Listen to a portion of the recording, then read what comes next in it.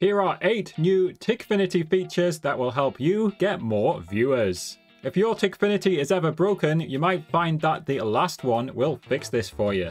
Starting with the keystroke simulator. The key simulator itself is not a new update, but it's had a major upgrade on TikFinity which makes it compatible with even more games. So how do we get to it? To start with, create yourself a new action, give your action a name, and then use the simulate keystrokes option. Also worth noting, you need the TikFinity desktop app for this. We'll talk more about that app at the end. Anyway, just hit select keystroke. And the key difference in this update is this checkbox towards the bottom and this key hold duration as well. So to make TikFinity compatible with more video games, you just have to check this box. You'll be prompted to install this plugin. You'll be sent to the download website where you'll download the zip. Once you've got the zip, just right click extract all, or I'm just going to extract it into its own folder. Then all you have to do is double click the exe file. Then we'll just quickly run through the installer, just accept all of the defaults. It doesn't take long to install. I'm going to uncheck the release notes and press finish. So now that it's installed, let's set up a quick example. For me, I'm going to press my W key in my Minecraft game for 2 seconds. So I've just gone ahead and named the action W key 2 seconds. I'm going to keep it super simple. You obviously might want to show alert or execute a Minecraft command. But just for these purposes, I'm just simulating a keystroke. Select keystroke. Obviously, I'm just going to type W into the box. Then I've got the compatibility mode checked, and key hold duration, I want 2000 milliseconds. So 1000 milliseconds is 1 second. So obviously now I will just press save, change any other settings that you want, save again. And let's assign mine so when I get a rose, then it will trigger the action for 2 seconds. So I'll just assign it here, press save, and now we can test it.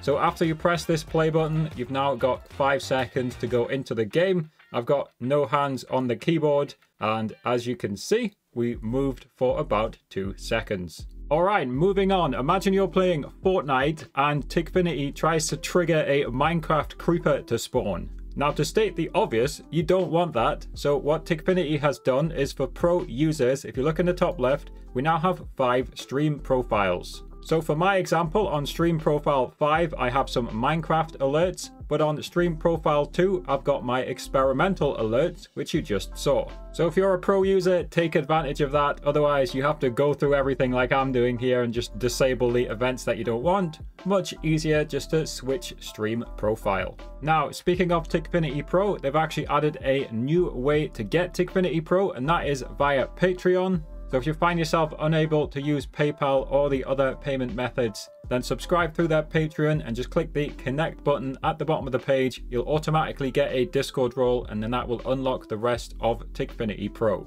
Don't forget, if you're a new TikFinity user, you can use my discount code for $4 off. That's in the description. Next up is a fantastic new import and export feature. This means you can send all of your TikFinity settings to somebody else with a few clicks. So in this example, let's send these nice Minecraft alerts to a different person. So I just head to the setup page, click on import and export. And first, I'm obviously going to export. I can choose what I want here. For me, I'm just going to export the actions and events. Just click download file and give the file a name. Then obviously just send this file to your friend. I'm going to pretend that stream profile 2 is my new friend, and I'm once again going to click on import export. This time import settings from file, select file, and here it is. Just double click it, then check the actions, check the event, whatever else you want to import, start the import, and it will only take a few seconds. It will reload TikFinity. It's been successfully applied.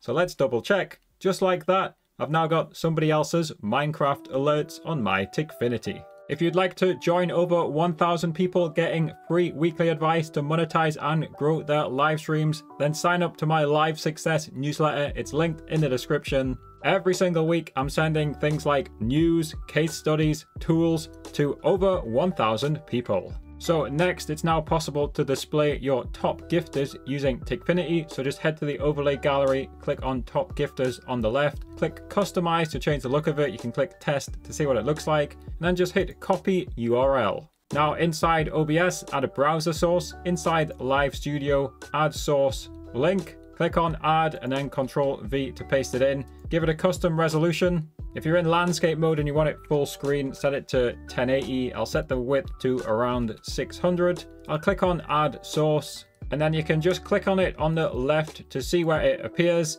As you can see in my portrait one, it's clearly not added it as the correct size, so you can just increase or decrease the size. And if you actually want to see what it looks like, just spam click test a few times. You can see it now appears and then it disappears. It just shows the top 4. But when you're actually live, it will fill up the list to the bottom of this. So if you want to crop it up or down, hold the Alt key, drag it up or down like that. If you want more details about the top gifter list, I'll put my standalone guide in the description. Now, we talked about Minecraft earlier on, so let's go back to Minecraft and look at a nice little tweak that TikFinity has made. If I click create new action, in this example, I'm just going to type summon 3 monsters, and you'll see why in a second. So I'm going to scroll down, execute Minecraft command, and instead of typing here, I haven't got my Minecraft server set up, so it did give me that error. But instead of typing here, I'm going to click expand editor, and you can now type multiple commands per action. So here's a random example. I've summoned a sheep, a parrot, and a fox, but obviously you can type in any Minecraft command.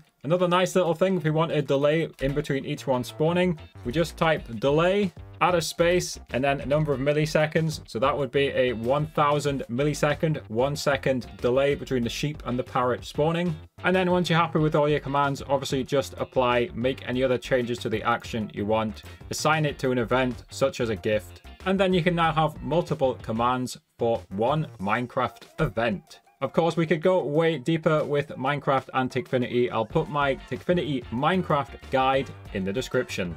Next up, here is a super quick one. So head to the setup page and click on advanced settings. It will take you to the bottom of the page. And you can see this last checkbox says use display names of users in overlays instead of the @handles. So what does that mean? If we use my profile as an example, if we have the @handle, it would say WG_Mojo has followed. If we have my display name, it would say WG space Mojo has followed, and often the display name just looks better. Next up, I've been using it the whole time. I am using the TikFinity desktop app. This is both more stable than the website and it has more features. So for example, subscriber alerts will always work. This keystroke simulator we spoke about earlier on only works on the desktop app. So for maximum stability, for the fewest bugs, I always suggest you download this desktop app.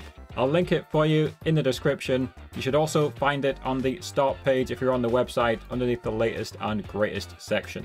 And finally, I think most phone streamers are not making good use of technology and TikFinity. So if you want to set yourself up an interactive phone stream, watch this video and it will help you stand out from every other phone streamer and live battler.